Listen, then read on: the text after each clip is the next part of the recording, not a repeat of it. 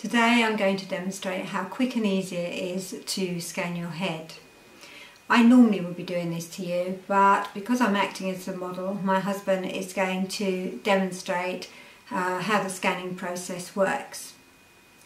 You'll notice that I have got little dots all over my head, and this is to help the scanner build the image.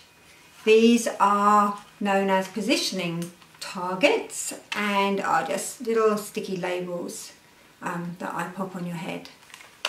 You will also notice that I have a line around my head, and this is what I draw on and is your hairline.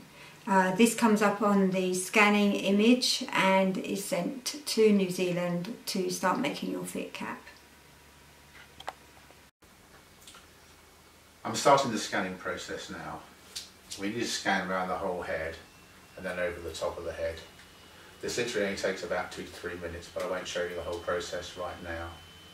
If you look to the right of Karen, you'll see the computer image building on the screen as we scan. So this is the image that the scanner has taken that is now saved on the computer. And as I said earlier, this is what is sent to Freedom Wigs in New Zealand.